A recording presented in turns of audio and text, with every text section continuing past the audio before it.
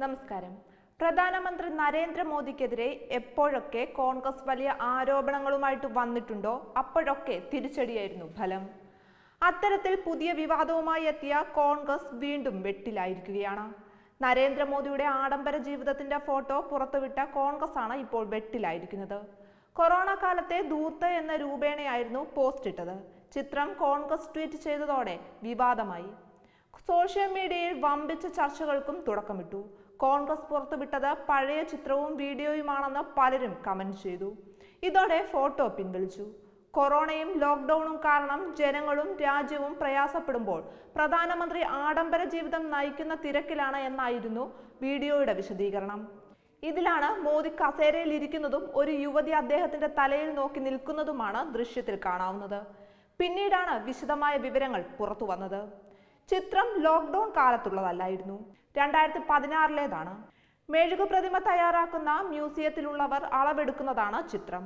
ലോകത്തെ മിക്ക രാഷ്ട്ര നേതാക്കളുടെയും സിനിമാ താരങ്ങളുടെയും കായിക താരങ്ങളുടെയും മെഴുകു പ്രതിമകൾ നിർമ്മിക്കാറുണ്ട്. ഇതിനു മുൻപ് മ്യൂസിയം അധികൃതർ വ്യക്തികളുടെ അളവെടുക്കും.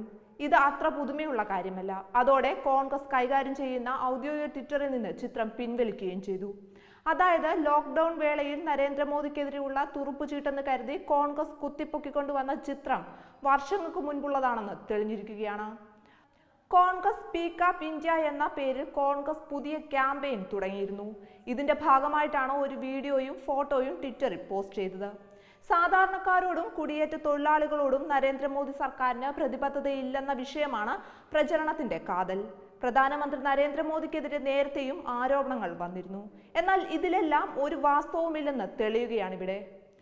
നരേന്ദ്രമോദിയുടെ നേതൃത്വത്തിലുള്ള സർക്കാർ കേന്ദ്രത്തിൽ അധികാരത്തിലെത്തിയ അന്നു മുതൽ ആരംഭിച്ചതാണ് അദ്ദേഹത്തിനെതിരായ അപവാദ പ്രചരണങ്ങളുടെ ഘോഷയാത്ര.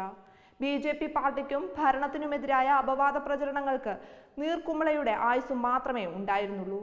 ഏറ്റവും അധികം പഴി കേൾക്കേണ്ടി വന്നത് പ്രധാനമന്ത്രിയുടെ വിദേശ യാത്രകളുടെ പേരിലാണ്. പ്രധാനമന്ത്രി വിദേശ രാജ്യങ്ങളിൽ ഉല്ലാസയാത്ര പോവുകയാണ് എന്ന മട്ടിലാണ് രാഷ്ട്രീയ പ്രതിയോഗികൾ പ്രചാരണം അഴിച്ചുവിട്ടത്. നരേന്ദ്രമോദി നടത്തിയ ഓരോ വിദേശ യാത്രകളും ഓരോ പരിപാടികളും രാജ്യത്തിന്റെയും സർക്കാരിന്റെയും പ്രധാനമന്ത്രിയുടെയും യശസ് ഉയർത്തുന്നതും മാതൃകാപരവുമായിരുന്നു. സ്വന്തം പേര് തുന്നിയ വസ്ത്രം ഒരുക്കിയതടക്കം ചർച്ചയായിരുന്നു. ലോക്ക്ഡൌൺ കാലത്തും കോൺഗ്രസ് രാഷ്ട്രീയം കളിക്കുകയാണെന്ന് നേരത്തെ BJP നേതാക്കൾ ആരോപിച്ചിരുന്നത്. ഇത്തരത്തിൽ കോവിഡ് കാലത്തും വില കുറഞ്ഞ രാഷ്ട്രീയമാണ് കോൺഗ്രസ് കളിക്കുന്നത്. Web desk Tatwamayi news.